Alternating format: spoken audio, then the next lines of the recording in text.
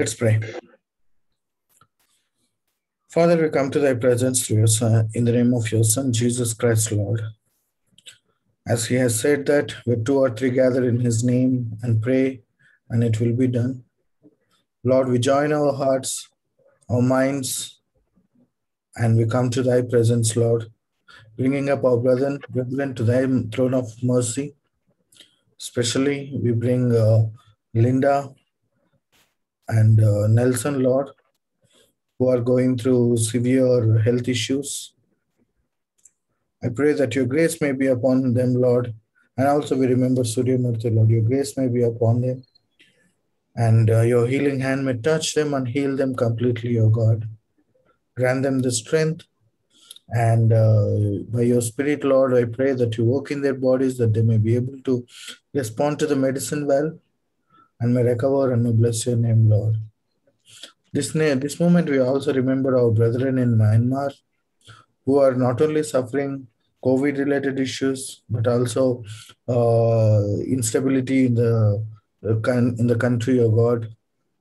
Lord, I pray for your protection around them, that they may not be affected by the virus. Not only that, even by the things that are happening around them, oh Lord. You provide them, reach out to their needs, and you protect them, and let your presence be with them always, oh God.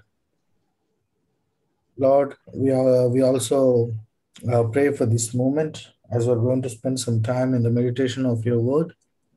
We ask for your leading and guidance, and our meditations on our discussions may edify our brethren and may bring glory to your name. We want to hear your voice, O God. Thank you very much for listening to us. In Jesus' name we pray. Amen.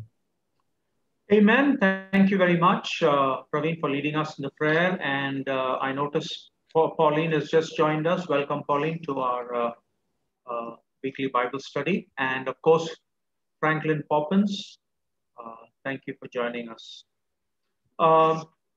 As we get into our study today, I just wanted to mention last time we had studied the subject of eschatology, which means the study of last things. Primarily referring to the second coming of Christ.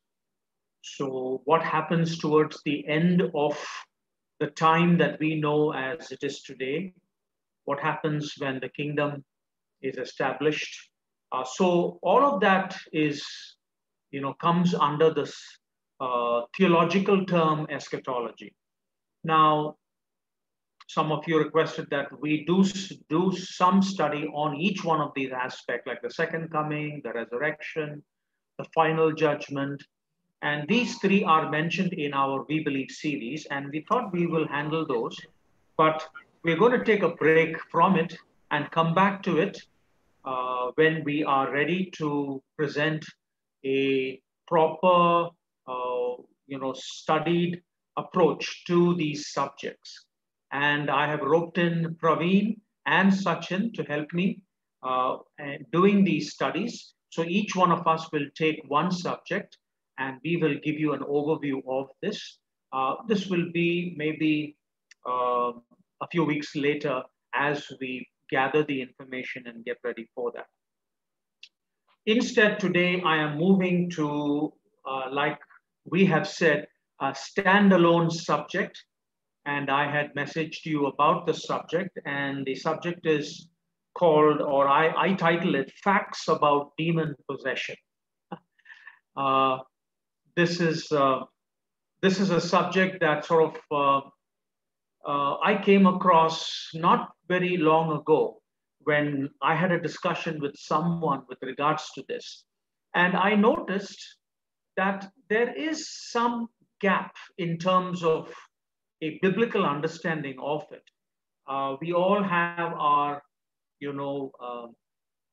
thoughts about it, doubts about it. We might also make some, conclusions based not necessarily on the Bible, but hearsay, old wives' tales, things of that nature. So I thought maybe I will just take this particular session and talk about this subject, facts about demon possession. Okay, So I'm going to share with you some information through the screen share, which I will go to at this moment. Uh, okay, let me just go ahead and expand that a bit. All right, now I presume that you can all see the screen. Someone confirm that they can? Yes, okay. All right, let me just widen my,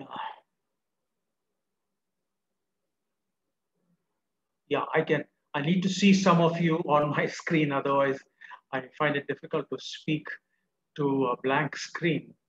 Okay, so facts about demon possession. Now, what happens is, especially for us Christians, um, we tend to fall under two, or yeah, we sort of get into two pitfalls. We can take two extreme positions. And let me put that on the screen. The two extreme positions, unfortunately, some of us who are Christians can take is sometimes some people give undue and sensational attention to the devil and the subject of demonism, right? We go to such an extreme where uh, there is too much of an obsessive focus on what the devil is doing and what demons are doing. We attribute everything to the demons. And I don't think that is a balanced view, or at least a biblical view. We should not be giving so much of importance to the devil. And the reason I say that is, if you read the scriptures, how much of the devil is mentioned? Now, there is a mention of him and the demoniacal world, but the Bible doesn't go to such a large extreme, such an extreme to talk about demons so much. So that is one thing we have to avoid. But on the other hand, we can go to another extreme where we avoid the subject completely, where there is no mention of demons or devils. We don't try to understand that there can be very strong influences that we can fall under. Uh, we can be oppressed. That's the word that we will unpack a little bit as we go along.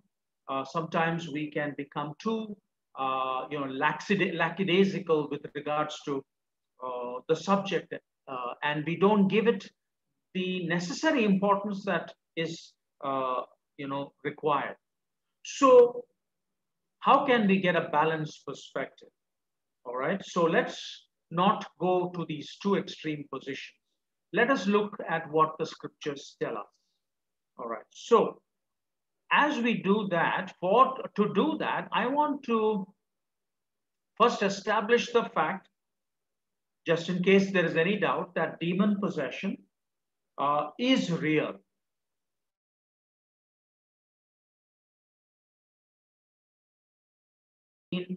When evening came, many who were demon possessed were brought to him, and he drove out the spirits with a word and healed all the sick. So, very clearly, uh, there is a mention of possession, demon possession.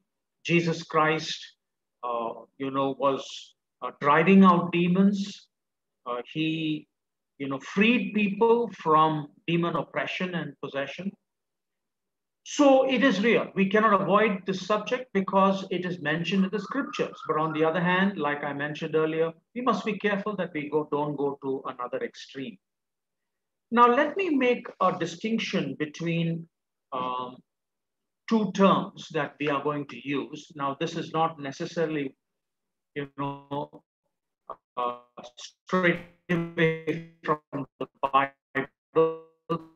The Bible uses these terms interchangeably, as we can see the scriptures also doing that. All right. There is a distinction, and let's understand what possession means first. Demon possession. I'm reading from the screen. Demon possession is when Satan gets control of a person by taking residence in the person's body to corroborate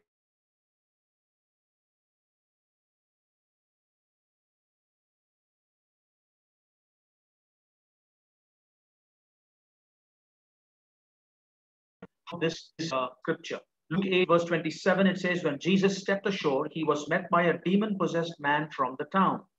For a long time, this man had not worn clothes or lived in a house, but had lived in the tombs. Many times it had seized him, and though he was chained hand and foot and kept under guard, he had broken his chains and had been driven by the demon into solitary places. You notice very clearly there, uh, the person has lost the faculty of being able to control himself. He's being controlled by an external force, and we know that the external force is demons or the devil himself.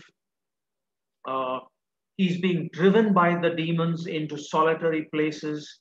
He lives in a way where he's not aware of the fact that he is without clothes, living in tombs. So obviously you can see that the person has lost control. So when possession takes place, demons take residence in the person, right? Where the individual has lost control.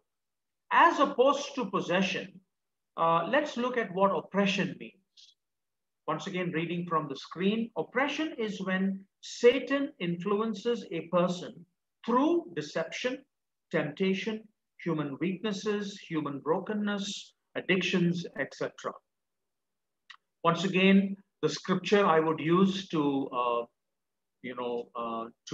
attest to this is in Ephesians chapter 2, the Apostle Paul says, and you he made alive, talking about Christians, who were dead in trespasses and sins, in which you once walked according to the course of this world, according to the prince of the power of the air, the spirit who now works in the sons of disobedience, among whom also we all once conducted ourselves in the lusts of our flesh, fulfilling the desires of the flesh and of the mind, and were by nature children of wrath, just as the others. You can see the difference here. Here, the external force is very clearly mentioned, according to the prince of the power of the air. And we would, and it also identifies it as the spirit who now works. So we can very clearly identify that as demoniacal forces. But notice what is the force being applied here? Working in the sons of disobedience, right?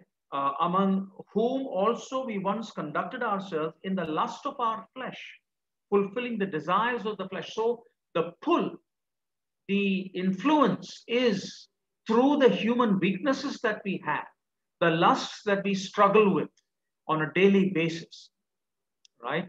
Uh, the wrathful, paths that sometimes we tend to walk uh, under or walk on. So the influence is very strong by demons exploiting human weaknesses, human brokenness. We could have certain weaknesses which could be more pronounced than what others have. And Satan can work on those weaknesses. Satan can exploit those weaknesses. That is called oppression. Notice uh, it doesn't mention that the demon is controlling the individual, like we saw in the previous slide, where possession actually controls the person. But oppression doesn't control, but influences a very, very strong force, uh, directing the person into disobedience. So, the conclusion we would like to make, I would like to make is that demon possession is not necessarily demon oppression. Now, demon oppression could lead to demon possession, but I think there is a need for us to make a distinction between the two.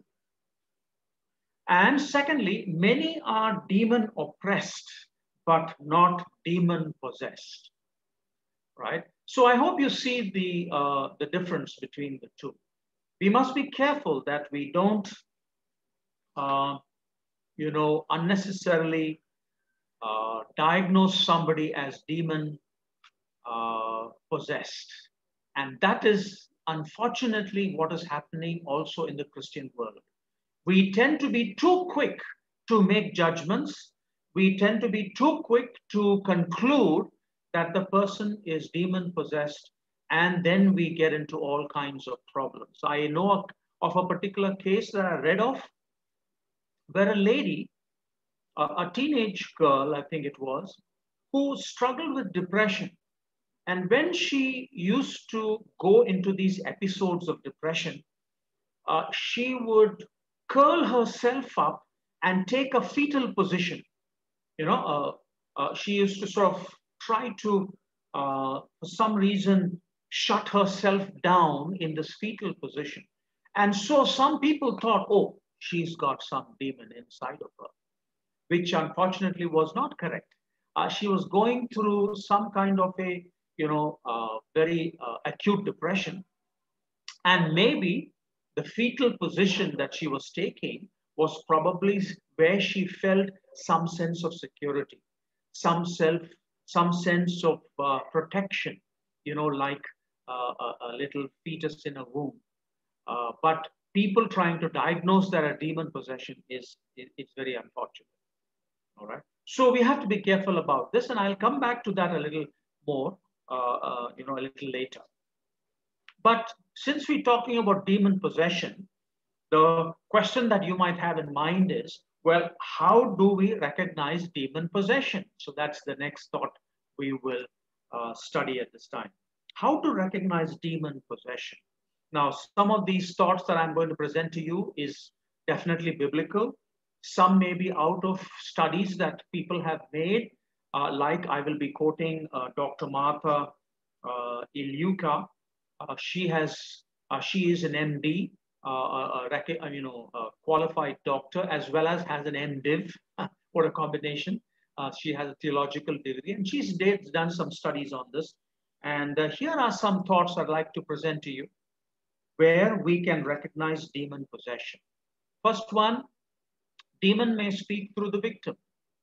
All right, and it is possible that the demons can remember, possession is where the demon takes control of the individual, and the demon can actually speak through the victim. The victim does not or may not be aware of what is actually taking place. So this is possible.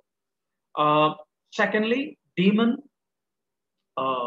may manifest its presence through person possessing incredible, unusual strength, disproportionate to the size of the person. Right? In other words, the individual or the victim can possess strength which is just not possible, normally with regards to an individual like that. In this respect, I remember Dr. Joseph Tkach, our former president of our fellowship. In one of his presentations, he was mentioning how he had come across one individual who he believes was demon possessed. He was actually counseling the person. And at a point in time, as the session was progressing, this person became extremely angry and suddenly, got up, literally pulled off the curtain rod from the curtain that, the rod that was holding up the curtain. He tore it out of the wall and he flung it at Dr. Tkach. Thankfully, it missed him and it went and embedded itself on the opposite wall, opposite to the person. So that's the kind of strength that they can sometimes have, which could definitely be an indication of demon possession. Another point is they could have blasphemous and vulgar tongues. Not all vulgar language is demon possession, but sometimes the extreme kind,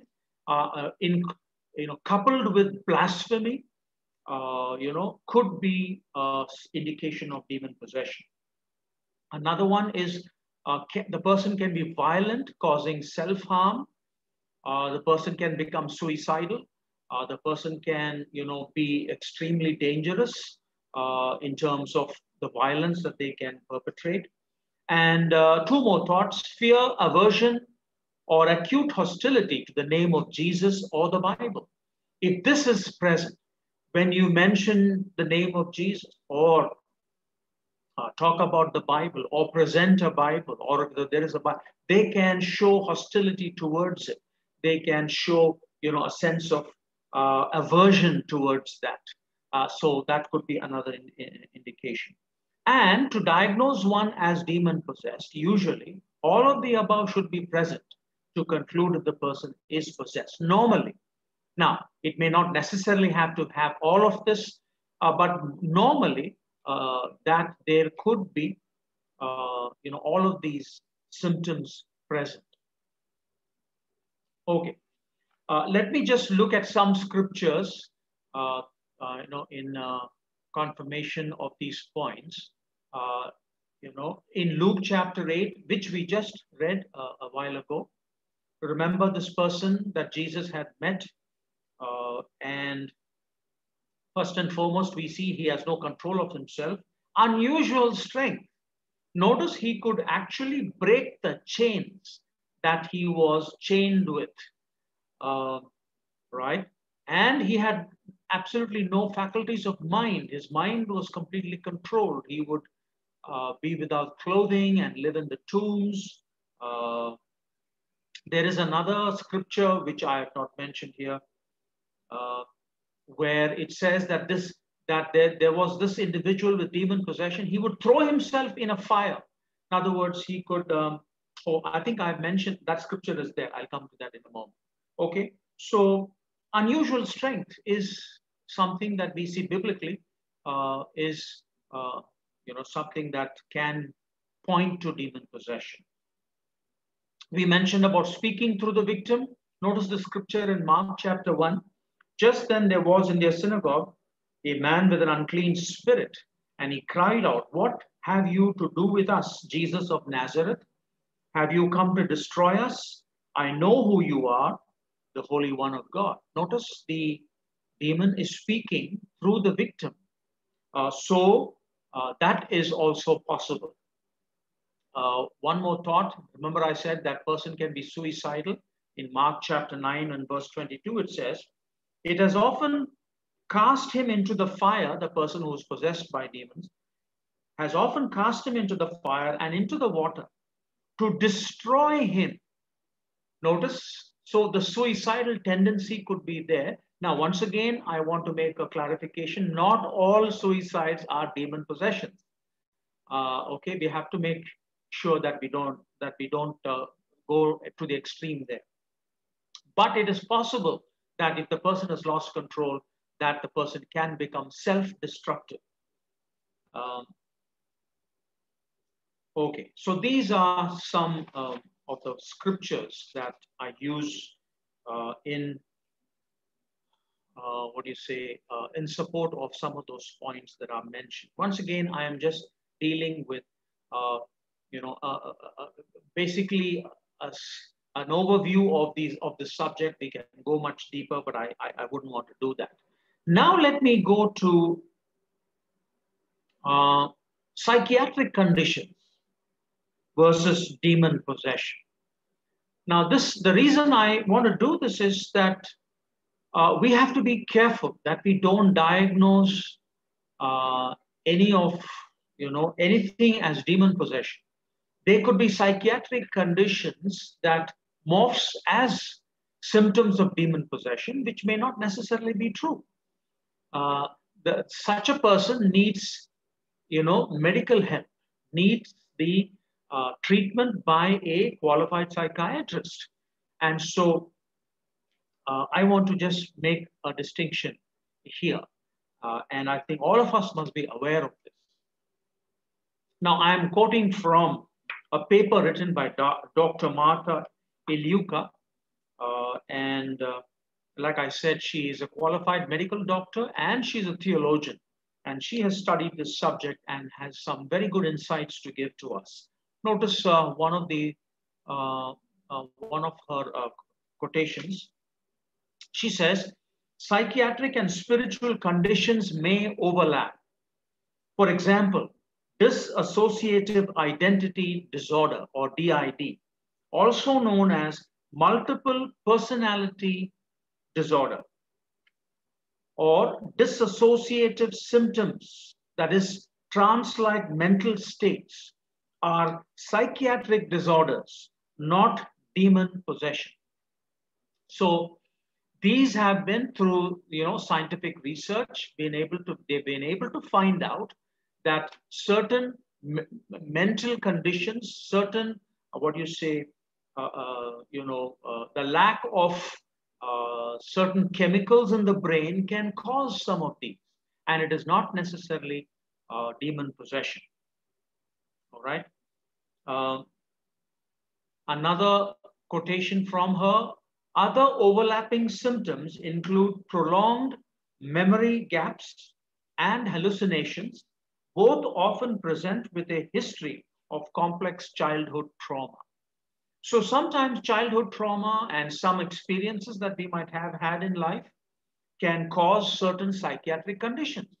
It can cause psychological disorder, and some of those could manifest itself through hallucinations or prolonged memory gaps. Sometimes you tend to completely forget. So these are all psychiatric conditions, not necessarily demon possession.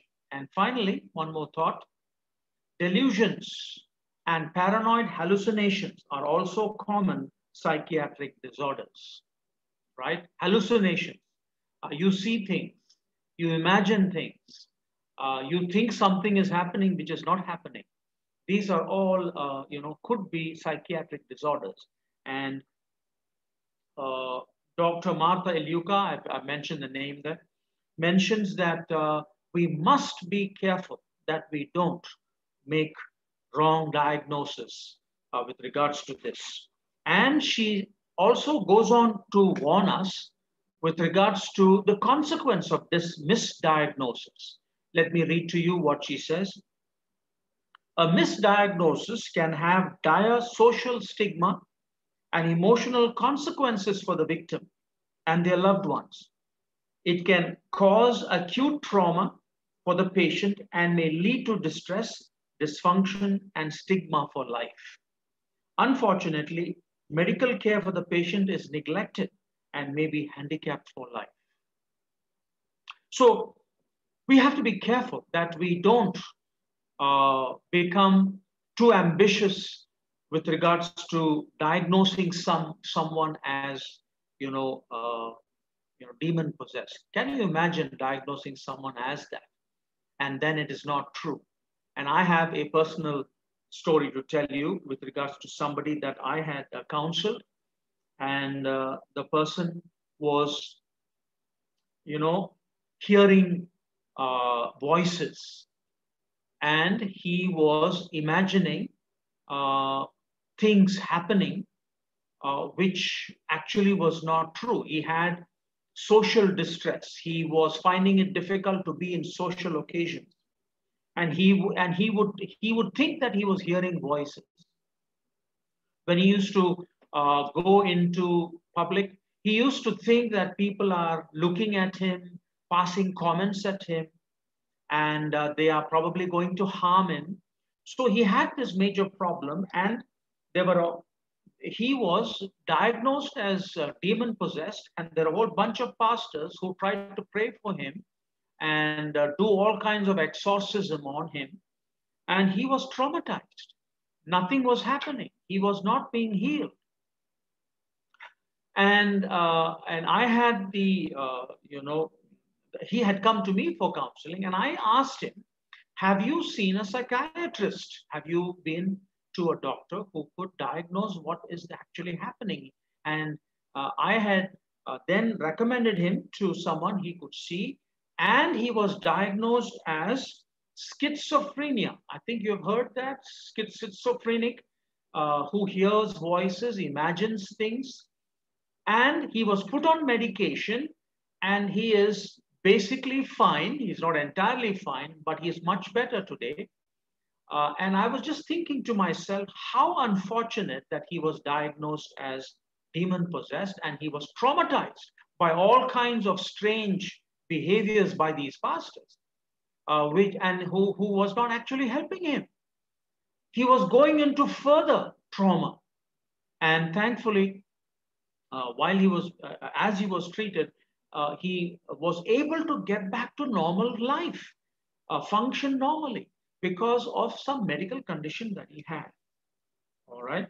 So that is the unfortunate consequence of misdiagnosis, and we have to be careful.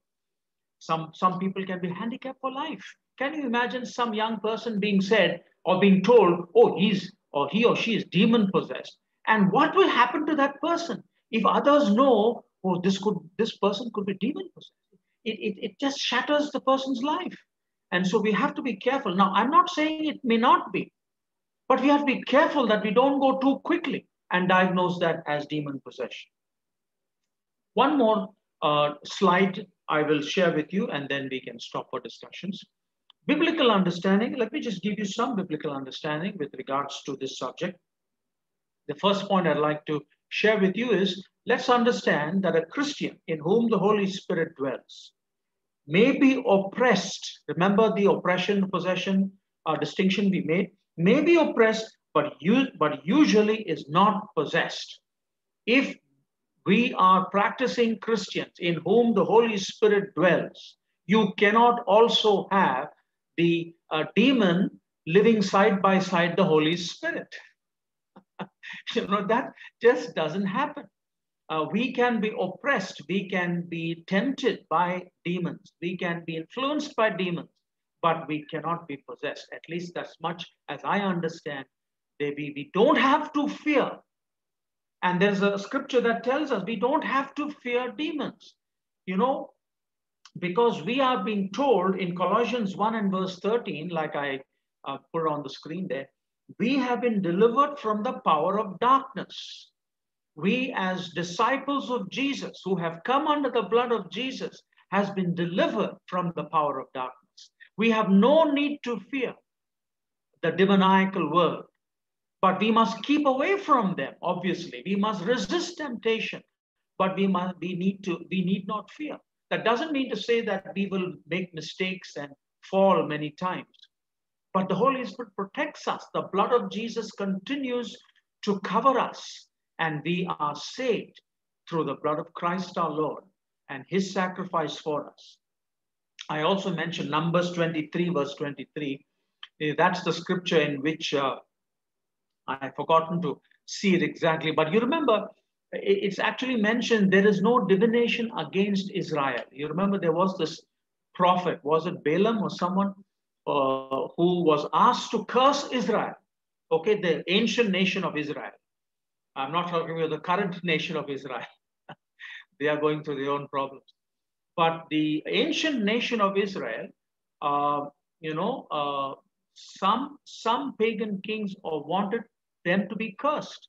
But this prophet or this so-called prophet could not do it. Why? Because it says clearly there is no divination against Israel. Similarly, there is no divination against a disciple of Jesus. We are Christians in the protection of the Holy Spirit, and we need not fear the powers of darkness and the demoniacal world. In John 1 and verse 1 John verse 4 verse 4, it says, "Greater is he in us than the one in the world." Obviously referring to God in us, and the one in the world is Satan, who is deceiving the world. But we have a greater power in us, and we can rest assured that power will not allow us to fall under the possession and trap of Satan the devil. Finally, one more thought. Possession of a Christian may take place only if the person has renounced Christ or has dabbled in Satanism or occultic practices or has invited Satan into their lives. In other words, if a person has completely renounced his, discipleship, he has cursed Jesus and he has left the faith and has now gone into, deliberately gone into satanic, kind of activities, especially occult practices, then of course, uh, the person has opened himself to demoniacal, not only oppression, but possession. And that is where we have to be very careful that we don't get into those kinds of activities. Well, I'm going to leave it there. There's so much more to say about it, but I'm going to uh, allow you to bring in your thoughts. Please feel free to make any comments you'd like or any questions that you might have. The floor is open at this time.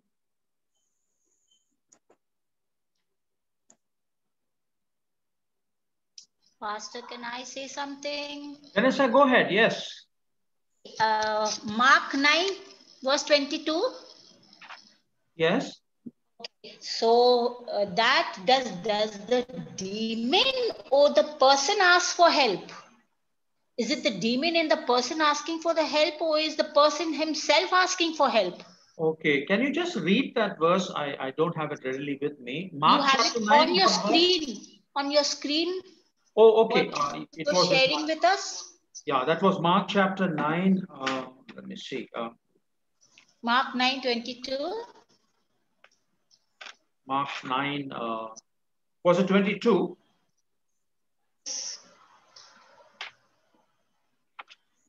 Yeah, Mark 9 verse 22 says, and many times it has thrown him into the fire or water to destroy him. But if you can do anything, have compassion on us and help us. So does when the demon possesses a person, does the demon ask for the help, or does the person himself ask for the help? Okay, no, actually, if you go back to verse 20, if it says in verse 20, so they brought the boy to him.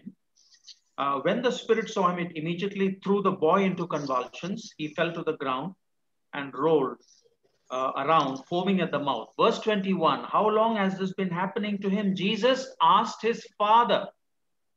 From childhood, he said, and it is the father who is replying, not the demon.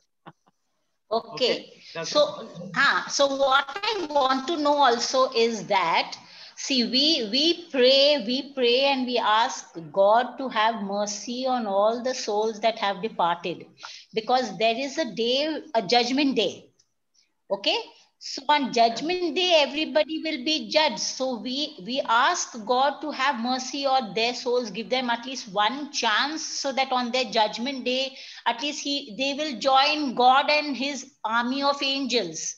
So maybe if the demons that are really wanting to change, supposing it is they who are possessing the people and they are asking for help, is it possible? Okay. All right. Well, we are going into speculation now because the Bible does not give us a very clear answer to that. There is no indication in the scriptures that demons ask or demons repent and ask for mercy. At least there is no indication of it. I don't know what the reality is going to be in the final judgment. We will probably come back to that when we do eschatology again. But with regards to what happens to demons, their final fate, whether some of them will repent, can they repent? I don't know, Vanessa, and I don't think the scriptures give us a clear answer to that. Okay. Another question. I have actually 3 questions to ask. So the second question was that Satan, okay, when Satan wanted, he told Jesus, like Job, the story of Job. Jesus himself gave, or God himself gave Satan the permission to do with Job as he wished. So the same way, is God giving the permission to Satan to enter a certain person or do his wish? Okay. See, the way I understand that is that Satan cannot do anything that he is not permitted by God, right? In other words, Satan does not have omnipotent powers. Satan always comes under the rulership and the sovereignty of God. So what we witness in the book of Job is that Satan wanted to completely destroy Job. And if you give him a chance, he'll destroy all of us too. But he has no power to do that because God is sovereign and is over him. So that is how we understand that. But remember, we as human beings have our own, volition. We can make decisions. And if we allow ourselves to, or rather open ourselves to satanic influences, then we are inviting satanic influences or possession into our lives. It's not that God is allowing that. We are allowing ourselves because we have the freedom to choose. We have free moral agency. So it is not God who is asking someone to go into, and possess someone. It is we who are opening ourselves to that kind of influence. Okay, that's as much as I can say. Once again, there are some gaps in our understanding on that. Does that help, Vanessa? Yes, yes, yes. Okay. Third question. Only 3 I had. So the third question is that the Holy Spirit dwells only in Christians, or does the Holy Spirit dwell in each and every person? Now, okay, God has made Christians, non-Christian, idol worshippers, and people who worship him. But I think everyone knows that there is one God, and I think the Holy Spirit is dwelling in each and everyone. All right. Because I'll tell just one sec. Because from childhood, I know the Catholic way of life, living of life, the Bible, and we never ever got into the part of the Holy Spirit. It's just that recently, maybe in this past 1 year, I have come to know the Holy Spirit. I have started praying to the Holy Spirit, asking for guidance and everything. Otherwise, so many years of my life, I never ever knew about the Holy Spirit and the major role that he plays in my life and in the Bible. So what I mean to say is that the Holy Spirit was still dwelling in me, even though I never knew about him. Oh, I was not taught or told about him. Okay. Once again, let me see if I can give you an answer which is not very comprehensive, but let me attempt. What I can say is the Holy Spirit is available to all of humanity, but whether the Holy Spirit resides in every person is now I would say debatable, because the Bible says that we can resist the Holy Spirit. We can grieve the Holy Spirit. So there may be many people who may not invite the Holy Spirit into them, even though the Holy Spirit is available to all. Jesus Christ, through his ministry, has made the Holy Spirit available to all. But whether the Holy Spirit is in every person is, once again, is not for me to answer. But I know that the Holy Spirit is available for me. I daily pray and ask for the Holy Spirit to fill me so that I may,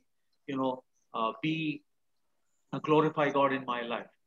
You mentioned about Catholicism. Once again, we have to be, just because you don't know about the Holy Spirit, or probably, never were taught about the Holy Spirit, doesn't necessarily mean that the Holy Spirit cannot guide you, influence you, strengthen you, even though, it doesn't matter which denomination you belong, whether you belong to the Catholic or any other.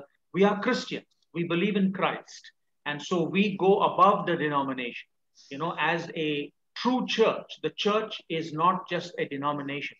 A church is, disciples of Jesus who believe in Christ. Okay. That's as much as I can say. I don't know if anybody else would like to venture an answer to that question. Yes, Anil, go ahead. See, when you put your faith in Christ, when you accept Jesus as your Savior, that is, that's the time when you're actually becoming a Christian, so to say. And isn't that the time when the Holy Spirit really enables you forward in living a Christian life? So I thought once you accept Jesus as your Savior, the Holy Spirit is in you and guiding you. Yeah, once again, there are a lot of shades of gray there, that does not mean to say the Holy Spirit hasn't been guiding you before. I mean, if you read the Old Testament, you can see God guiding even pagan kings. And it can be done through the Holy Spirit, right? But the only difference I thought was in the Old Testament, the Holy Spirit was with you, guiding them. Yeah. And in the New Testament era, the Holy Spirit is in you. That's what Jesus said, right? Yes, that is how we have tried to explain it. I don't know if we have any other language to say it today. We always say the Holy Spirit is definitely with you, but once we get baptized and allow the Holy Spirit, or rather invite the Holy Spirit in us, then it is in us. Well, once again, those distinctions are just a little hard to explain, but I can only definitely say that when we have accepted Christ, the Holy Spirit is in us. Now, how the Holy Spirit works before that, once again, we can speculate. I don't know if I can have any particular, answer nailed down to it. But anybody else have any thoughts on that, on the Holy Spirit? I'm glad we are talking about the Holy Spirit more now. Praveen, if you have any thoughts, please come in. Yes, Bertrand, go ahead. I'm quoting from the first epistle of First John, chapter 4, verses 1 to 3. First John, chapter 4, verses 1 to 3, where it says, "Beloved, believe not every spirit, but try the spirits whether they are of God, because many false prophets are gone out into the world. Hereby know you the Spirit of God. Every spirit that confesseth that Jesus Christ is come in the flesh is of God. And every spirit that confesses not that Jesus Christ is come in the flesh is not of God. And this is that spirit of Antichrist, whereof you have heard that it should come, and even now already is in the world." And chapter 4 and verse 4, it says, "You are of God, little children, and have overcome them, because greater is he that is in you than he that is in the world." Yeah. Can you just help us with that scripture, Mr. Zachariah? Yes. Once again, that's a very good scripture to read. Basically, the scripture, once again, is very clearly stating that if we have the Holy Spirit, we will affirm Christ. We will attest to Christ. We will confess Christ in our lives, right? And if we don't, obviously, it is not of the Holy Spirit. So to that extent, it's very clear that if we are being influenced and we have the Holy Spirit in us, we will believe and trust and give allegiance to Christ. Okay? It specifically mentions every spirit that confesses that Jesus Christ has come in the flesh is of God. Yes. Yeah. I mean, that's the Christ in the fact that there is an incarnation, the fact that he is deity. We will not go against the deity of Christ. Basically, we worship Christ. So anyone who says that Jesus is not God, he's just a man, then there's a problem. Or that he is just God and not man, but there's a problem. So yeah, it's basically mentioning that. Thank you. Okay. Praveen, go ahead. Yeah, coming to this question, whether Holy Spirit resides in a non-believer or non-Christian, the thought I would like to share is not any dogmatic thing, but maybe we can also think in this perspective. And definitely, it is not about this is a stand from GCS side or any of those. Okay, just a thought we can think about. If you consider the Holy Spirit in us as residents of like the presence of the Holy Spirit, like we have 3 rooms here. I'm living in 1 room. In these kind of physical dimensions, we talk about dimensions, right? So if we speak in that sense, Holy Spirit is living in somebody, is not living in somebody, which tells that he is not omnipresent. So if you talk the presence of Holy Spirit as in this 2-dimensional way, so we have to admit that Spirit is in everyone because he is omnipresent. And the second thing which the Bible uses the word Holy Spirit is in you, Christ in you. Okay, I would like to relate these. These are not just the words used only for us and the God or us and Christ and Holy Spirit. This is the language used in description of the Trinity itself. Father is in the Son, Son is in the Father, and in John chapter 17, if we read, he brings the same explanation that Father is in us and we in him. Jesus prays, they may be in us and we in them, and they may be one as we are one. So it directly, if you look at this is totally talking about a relational dimension. If you talk about the presence of the Holy Spirit, if you talk about Holy Spirit in us in relational dimension, then definitely he is not in some people in relational dimension because they are not in relationship with him yet. The relationship is not complete yet. So Holy Spirit is not in them. He is in only the Christians who put their faith in Jesus.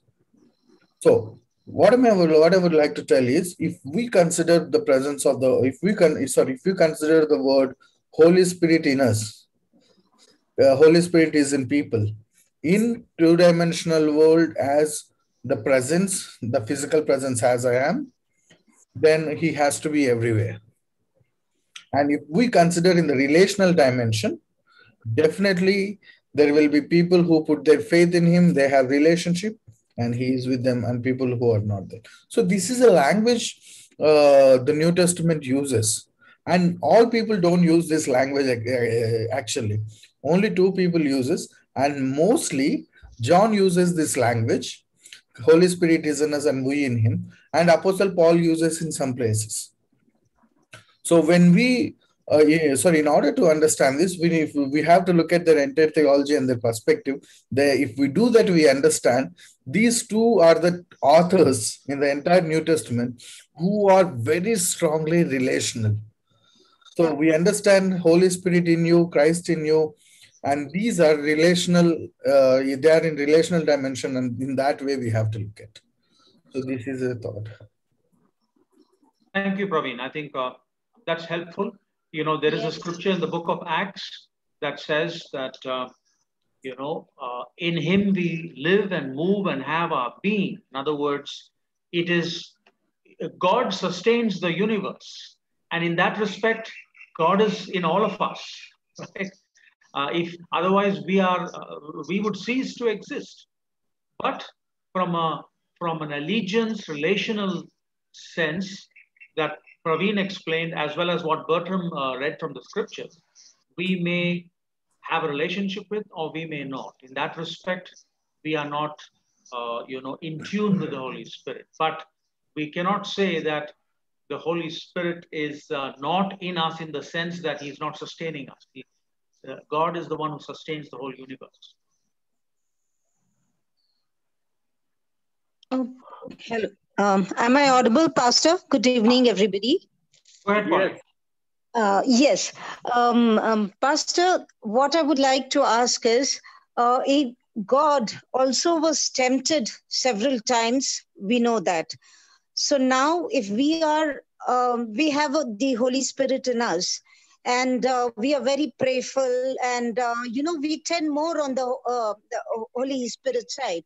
Then at every point, is there always a tussle? Does the evil spirit try to tempt us or break that? And if it is a yes, what is the percentage? Because what I heard, to continue on the same note, I remember from the recesses of my mind, wherein the Roman Catholic priest are, too much for hours together into prayer or things like that. That means they are in the presence of God, and the Holy Spirit is in them. And just as you mentioned, our Chief Dikash has, and you as well, because of the Holy Spirit, we are able to heal people who are, possessed, help them rather, beside the psychiatric. So what I'm asking you simple is, the more Holy Spirit is it more temptation, the more evil spirit tries to enter into us or tempt us, or whatever the word is? Well, I can only say that,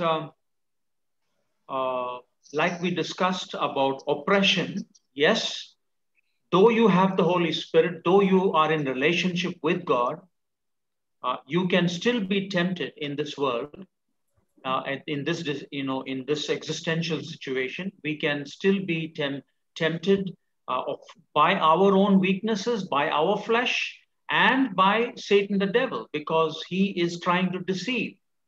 So that is possible. Now, with regards to, you said what percentage? I can, that of course, once again goes into physical dimensions, and we are talking about a spiritual dimension. So we cannot talk about percentages. No, the spiritual, I meant the spiritual itself. I put out the question in a very layman perspective. So at that point, what I understand is, when we are tempted, because we are all humans, the Holy Spirit would, overpower, would play more, the forces would be more stronger. Well, yes, I mean, it depends on your own, what do you say, submission to the leading of the Holy Spirit. You can sometimes not submit. You may submit to your weakness. You may submit to the temptation. So it depends how you are interacting in that particular time with the leading of the Holy Spirit or the temptation of the evil spirit. But yes, it is true that though you have the Holy Spirit, you live in a world where we can be tempted. Yes. Bertram, you had a thought. Yeah, the scriptures mention that there is no temptation taken you, but that which is common to man. But God is faithful, who will not allow you to be tempted more than you can bear. And with every temptation, he shows you a way of escape so that you may be able to bear it. Yeah, that's a good one. Thank you. I hope, Pauline, that helps. Yeah, yes, Pastor. Okay. Thank you. I just noticed the time is just flown past. We are over time. Let's stop there for the moment.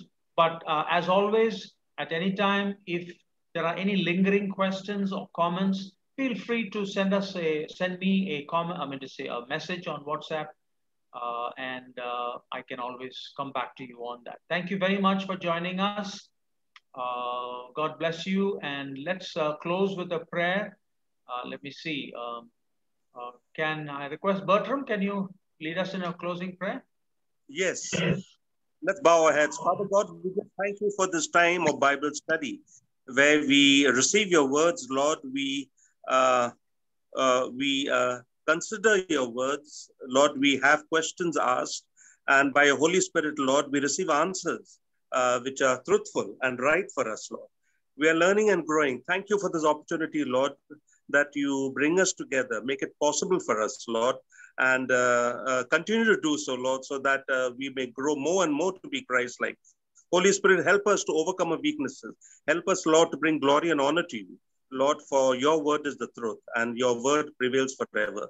we just want to thank you, Lord, for your many blessings that come to us, Lord. We acknowledge it.